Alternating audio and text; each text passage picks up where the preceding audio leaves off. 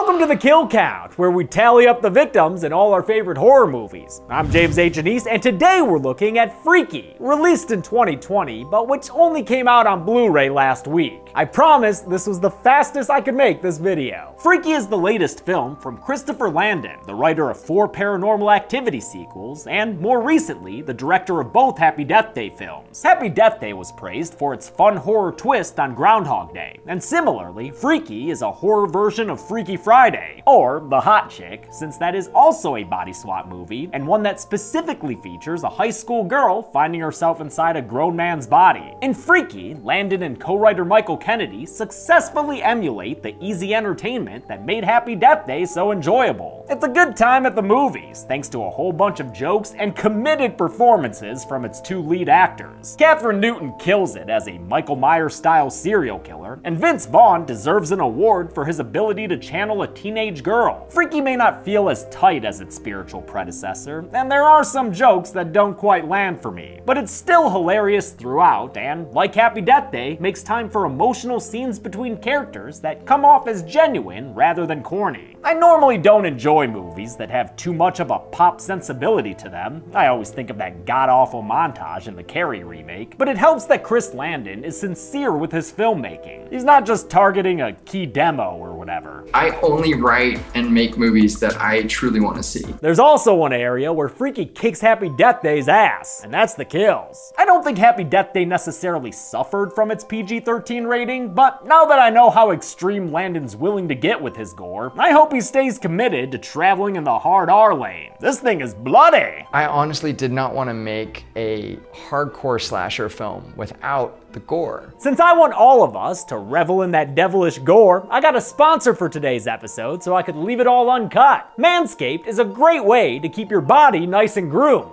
Or even someone else's if you happen to find yourself swapped somehow. So don't worry if you wake up looking like a 6'5" serial killer. You can still keep things tidy downstairs using the Lawnmower 3.0, a cordless trimmer that's waterproof, meaning you can use it in the shower. The lawnmower comes as part of the Perfect Package 3.0 kit, which also includes the Crop Preserver Ball Deodorant and the Crop Reviver Ball Toner. After all that tidying up, you won't even want to switch bodies back. Get the Perfect Package for 20% off and free shipping by going to manscaped.com/deadmeat. That's 20% off and free shipping to all sorts of places by going to manscaped.com/deadmeat. Body swapping can be fun and all, but my job is body counting, so let's get to the kills. The movie begins 2 days before the big one, with a cold open that firmly establishes it as a horror movie. We're talking rich person mansion, a group of sloppy idiot kids, and a fire pit recital of a local urban legend, a homecoming killer called the Blissfield Butcher. Naturally, these idiot kids are horny and curious, and one of them comes across La Dola, a fancy-looking dagger kept safe in a display case, though apparently after they used it to open a bag of Cheetos. This house is full of historical artifacts, present and missing, and fragile, expensive bottles of wine that— dude, I just said those were fragile and expensive. Breaking fancy wine bottles, that's a paddling. Or, if you're dealing with the Blissfield Butcher, that's a murdering. Oh, sick! And then he breaks the bottle when it's already deep inside the throat? Fuck yeah, dude, that is gross! The Butcher moves on to his next victim, a girl named Sandra, and crushes her head all to hell with a toilet seat. Just breaks that noggin open like it were a watermelon and he was Potty Humor Gallagher. While their peers were dying, Evan and Ginny were finishing a sex scene. Well, Ginny was anyway. Wait, what about me? You're taking too long. It's a vagina, not an all-night drive-through. Guess Evan's gonna die with blue balls then, because the Butcher sticks a broken tennis racket straight through the poor guy's head. My condolences to Mayor Zach Morris. Ginny, the last and most annoying idiot teen, is unable to save herself from the Butcher as he references Friday the 13th, the final chapter. And when he finally catches her and swings her into a spear he had thrown into the wall, he also mimics Michael Myers and his classic head tilt, most famously done with the killing of Bob in the original Halloween. The Butcher hears some chanting coming from La Dola, and he disappears with the dagger before Ginny's parents get home to give an OG scream. Great work, folks. Casey Becker's parents would be proud. Kick-ass cold open. It shows that this movie admires its predecessors and that Landon wants to have a good time with the kills. There aren't any deaths that are the same in this movie. Way to keep my job fun, Chris. It's Thursday the 12th now, an average day for the Kessler family. Mama Coral, older sister Cop Charlene, and high schooler Millie, who's got standard final girl written all over her. She's played by Katherine Newton, who's already had one hell of a career, and who met director Christopher Landon when she was 15 and starred in Paranormal Activity 4, which he wrote. The Kessler women are still reeling from the death of Papa Kessler a year ago. Millie's become real reserved, Coral's drinking like she were Nancy Thompson's mom, and Charlene? Well, Charlene's the worst fucking cop I've ever seen in a movie, you'll see. Millie lives in the picturesque town of Blissfield and has two best friends, Josh and Nyla. I love your black wiener, Mr. Daniels. Joshua. The dog is black, Nyla. Hey, Mr. Daniels there is played by Alonzo Ward, who was a technician that became shark food in Jaws 3D. Anyway, I end up liking Millie's friends later on, but I wasn't big on Josh after one of his early lines. I'm in it for the drunk straight boys who will suddenly realize they're fluid. That sounds kind of rapey. Good. Wait, what? That's not good at all. I think that was just a clumsy implementation of what they were trying to do with the character. By design, wanted a character that was openly sexual, you know, in a way that is typically, and I think traditionally reserved for like horny straight teens. Clumsy or not, Josh and Nyla are the only friends that Millie has. Most everyone else in the school's a dick to her. Yeah, like that kid. Doyle rules! The worst is Mean Girl Ryler, a Napoleonic trash talker who insults Millie's social standing. At least this dude Booker seems cool though, defending Millie under his breath when shop teacher Mr. Bernardi mocks her in class. Dang. Something to add, Booker? Once again, we've got a classic horror movie reference here, because that was a regular Tommy Ross maneuver if I've ever seen one. You suck. Did you say something, Tommy? I said, aw shucks. Mr. Bernardi is played by Alan Ruck, best known as Cameron in Ferris Bueller, but also, gotta plug it whenever I can, great in the Exorcist series on Fox, which was awesome. Here, Ruck is exquisitely vile. Can I just speak up? Despite the news of those cold open kills, the school still goes ahead with its homecoming game, the Blissfield Butchers' favorite venue. Millie is their mascot, a big ol' frump-a-dump beaver, and after the game ends and she tells her friends to head home, she's left waiting by her lonesome for her mom to pick her up. Sadly, it's a ride that never comes, because right now Coral is feeling a little boozy here. Millie's phone dies before she can get a new ride home, and after the stadium lights die too, things start looking like she might be next. Please tell me the butcher. Please tell me the butcher. Please tell me the butcher. I've got bad news for you, Mill. She runs from him, screaming, and despite his less urgent pace, he's able to catch up and tackle her center field. The butcher becomes unmasked as the moon becomes masked in clouds, and with the power of some, Aztec magic, maybe? The butcher brings Ladola down into Millie. Some fucky magic gives him a matching wound on his body, and then Charlene shows up to scare him off by firing her gun into the air. Those bullets have to come down somewhere, Charlene. The butcher flees, leaving Ladola behind as evidence, police evidence, and Millie is left in a state akin to shock. That is until night falls and flashy editing and Bear McCreary music take us to midnight. Cut to black! When Millie wakes up in the morning, it ain't Millie no mo. It's the Blissfield Butcher who, well, understandably confused at first, quickly comes to accept the situation. Even though this new life ain't half bad, free food, you know? This remade psycho can't break his old habits. He's like Krabopolis Michael. He just loves killing. In the Butcher's Lair, a mill across town, which the production design team had a ton of fun with, nice Pinhead reference, Millie wakes up inside the body of the Blissfield Butcher. Where am I? Hello? Oh my God, why do I sound like that? Because you're now played by Vince Vaughn, Millie. And it's Friday the 13th. Since the butcher's face is sketched all over local television, Millie quickly finds herself accused as a man of meltdown. A big ol' man of meltdown. I'm a giant. Meanwhile, the butcher modifies his new appearance and marches into school looking like a boss-ass bitch. He ignores Millie's friends and is pulled aside by Ryler, now looking to score sympathy points by associating with the assault survivor. After Ryler mistakes the butcher's behavior as an indication of lesbianism, I'm missing AP Bio. I didn't come here to clam jam with you. the butcher puts an end to the little lady by sticking her inside a cryo chamber. A funny detail for this rich, sports-obsessed school to have. When Millie gets to the school later, not knowing where else to go in her new body, she comes across the cryo chamber and finds Ryler frozen solid as Frostilicus. But maybe she's made of liquid metal like the T-1000. Oh, nope, she dead. Real dead. The Butcher is roped into woodshop where he gets yelled at by Bernardi and his handlebar mustache. If only you would spend a little less time flirting and a little more time learning, you might actually make something out of yourself. That kind of assholery is why the Butcher pays Bernardi a visit after school while he's resentfully grading assignments. What kind of a name is that? Stupid name. The Butcher's spirit is as sadistic as ever, and even though he doesn't have the same physical strength, you just can't stop a butcher from butchering. A sneaky screwdriver turns the tides in his favor, and that gushing neck blood is only the appetizer for this gourmet kill, which is coming right up courtesy of a table saw. The Butcher slides Bernardi into the saw head first, splitting the man in half vertically in full gory graphic detail. Bravo, Freaky, bravo. The wonderful kills in Freaky were done by kill count veteran Tony Gardner, whose work I most recently covered in Zombieland Double Tap. He made a complete double of Alan Ruck to be split apart like a zipper, and the result was just as messy on set as it looked like in the movie. This room had 50-foot high ceilings. There was still blood on the ceiling when we were done. Gardner's been working since 1983, when he was 18 and appeared as a zombie in Michael Jackson's Thriller. It's great to see him still enjoying the world of horror to this day. Elsewhere in the school, Millie tries meeting up with Nyla and Josh. It kicks off a comedy chase scene in which new anatomy lessons are learned. I got both.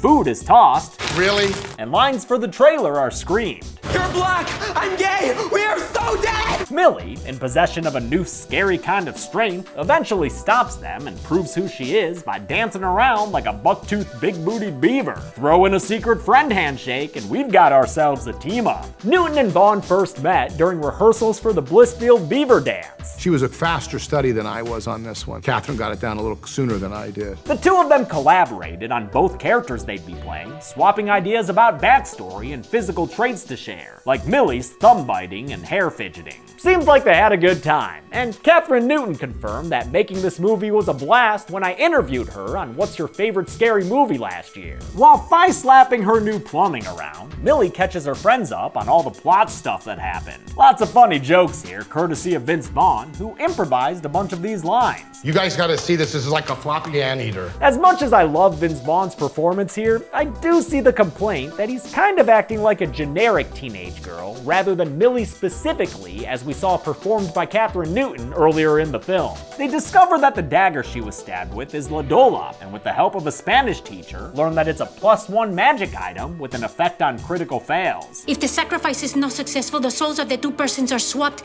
and the change becomes permanente after 24 hours. That means Millie needs to stab the Butcher with La Dola before midnight, or else she'll be stuck in this new body, this new 6'5" menacing body. How's that feel? You like being scared? Sure, it might be great for getting revenge against bullies who woof at you, but it's also like 30 years older than what you're used to. At the very least, that means way more waking up to pee at night. Trust me on that one. It's gonna be difficult to get a stabbing in before midnight, what with La Dola at the police station, and the Butcher in a body that lets him avoid any suspicion from law enforcement. When they finally run into each other, what am I wearing? The Butcher discovers his new body's strengths and is able to sick the police on Millie and her friends. Their chaotic escape gets them chased by Charlene, so they duck into a shopping mall parking lot and hide amidst the commerce. Nyla and Josh stick Millie in a dressing room as they look for a disguise, and wouldn't you gosh darn know it, this is where Millie's mom Coral works. The two of them get into a conversation that turns pretty personal pretty fast, with Coral bringing up her late husband because it's clearly the only thing she thinks about anymore. I'm sorry, I didn't mean to share all that with you. You're trying to buy a polo, for God's sake. No, it's okay. Millie's new anonymous voice gives her the chance to speak freely, so they have an honest mother-daughter dialogue, which was also a highlight of Happy Death Day to You. It's a tender moment that Coral tries to parlay into a possible date, but that awkwardness gets interrupted when Charlene shows up and grabs her mom to go find Millie. Gonna be hard to find her when she's got this pro disguise on. the face of Aaron Rodgers, or possibly a handsomer me. Now able to move discreetly, Millie and her friends head to a local mini golf place, where the Blissfield High students have gathered since their homecoming dance was canceled. Unfortunately, assholes like footballer Brett don't need no dance to sexually harass people. Your touch makes this pussy drier than sandpaper, you fucking monkey. I can't wait to kill you. You know, the Butcher is a scary motherfucker, but damned if he hasn't been going after people who have earned a good murder. Millie and co arrive and see on some monitors that the Butcher is stalking Booker through this place's kick-ass mini-golf course. Again, love the fun setting here, even with all the bastard skellies around. Big shout out to production designer Hilary Andahar and set decorator Tim Pope for these colorful props and blacklights. They make my eyes happy. Before the Butcher can stab Booker in the back, Millie finds them and knocks out the killer with a golf club. Since Booker would likely tell the cops about their whereabouts, Millie's forced to use her Vince Vaughn mask and knock that teenager hard to the ground. They tie up the Butcher at Josh's house, and after Booker comes to, Millie has to explain herself again. This time with the Butcher pleading a false case right beside her. Booker, help! Booker! Will you shut up? Booker, of course, doesn't buy the body swap story until Millie recites a poem that she wrote and secretly put in his locker a few weeks ago. Oh, also, kinda helps that the Butcher drops the whole act. You sad fucking cunt. We do not say that word here. This is America, mister, not the Outback. With less than 5 hours until midnight, the others volunteer Josh to watch over their captive killer as they head to the police station. Nyla tries to distract Charlene by telling her she saw the Butcher outside, but as she's stealing Ladola from the evidence locker, Charlene returns and friggin' points a gun at her sister's friend? Charlene, chill out! God! In the car, Millie and Booker have probably the best scene of the movie, as Millie finally finds the courage to speak truthfully to the boy she likes. She admits the Butcher's body has offered a nice change of pace from always getting picked on. You know, it does feel kind of good to just feel strong for once. But Booker tells her she's got a strong brain and a strong heart, which are objectively the most important muscles in your body. He asks if he can join her in the backseat of the car, where he tells her that he loved her poem and that he's always liked her. How weird is it that I kind of feel like kissing you right now?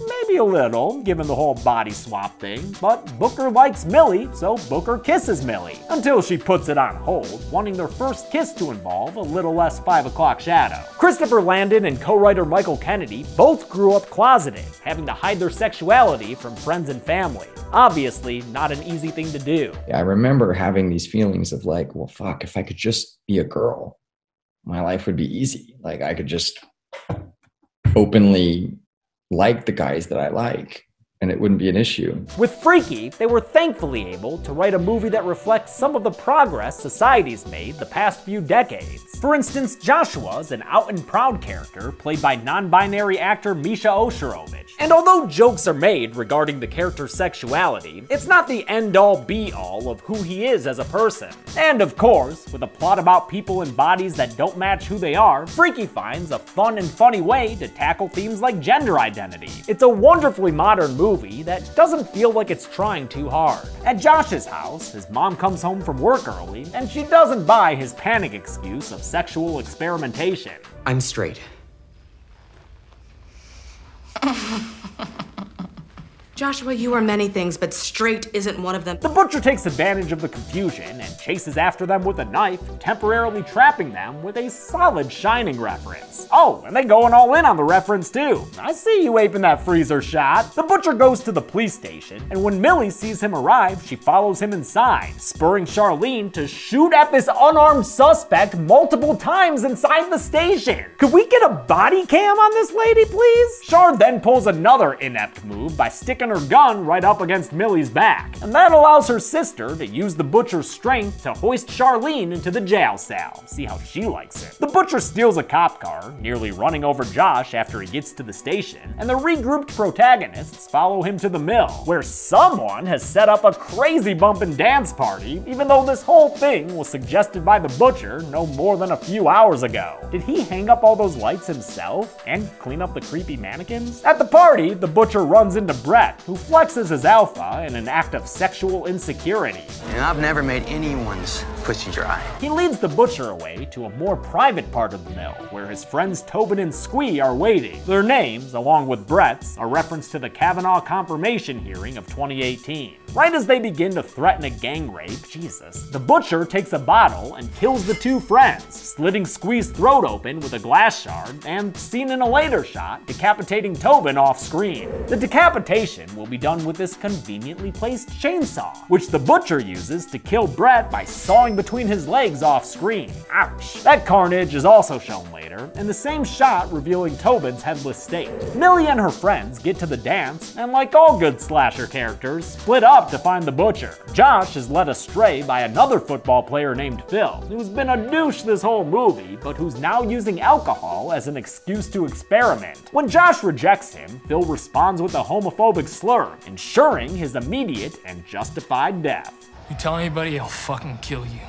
The butcher gets a Phil kill with a hook stab through the eye, which I think might be a gorier reference to when Jason killed Maddie in Friday 7, The New Blood. With the butcher and Millie face to face once again, it's time for our final showdown. I want my body back.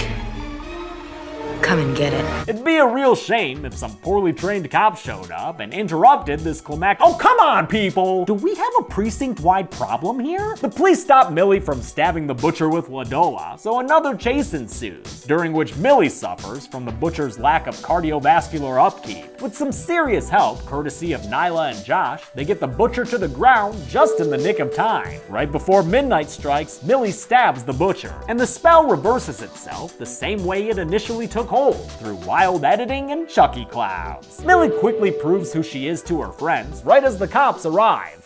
Shoot that motherfucker! Come on, the cops don't— Okay, never mind. I guess they do take orders from civilian teenagers. Yo, we need to get the AG up in this bitch. This town's PD is fucked. With the day saved, Millie finally kisses Booker using her own lips. Ladola is taken into evidence once again, but with Blissfield's public service department, might as well toss that thing in a river. I mean, even its EMTs are incompetent. They don't notice that the life monitor's flatline is being caused by a lack of connection. Millie returns home, where she snuggles with her mom and exchanges "I love yous" with her sister. It's a sweet tucky bedtime, one that could only be ruined if a serial killer happened to find his way into their home. Oh shit. The butcher grabs Millie and isn't fazed when her sister shows up.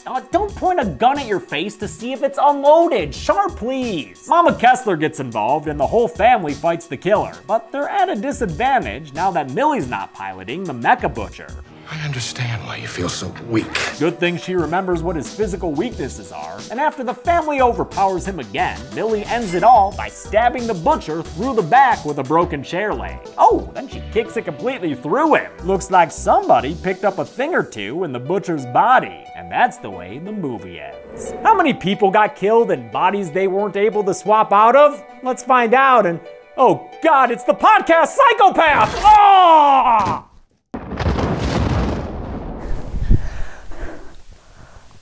All right, I guess we're doing the numbers like this.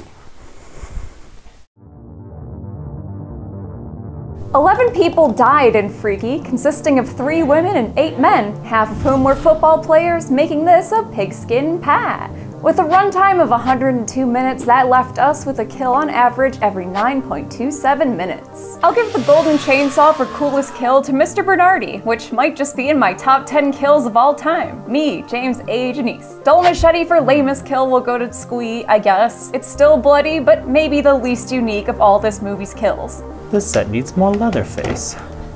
Oh, hi. Ah! Oh. All right. Back to normal. Missed the boobs. And that's it. Freaky came out in 2020 and was originally going to be called Freaky Friday the 13th. Then Disney sent a cease and desist letter. Next week is fucking Tammy and the T-Rex. You heard me right. But until then, I'm James A. Janice. This has been the Kill Count. Thanks a lot for watching this Kill Count on Freaky. I want to thank some patrons like Nathan Walker, Jonathan Vuong, and Brayley. And I want to thank Chelsea for helping me with the To The Numbers bit, and for doing the number. She did so good. I'll have another Kill Count trailer for you tomorrow, showing you what to expect for Tammy and the T-Rex. Thanks everyone, be good people.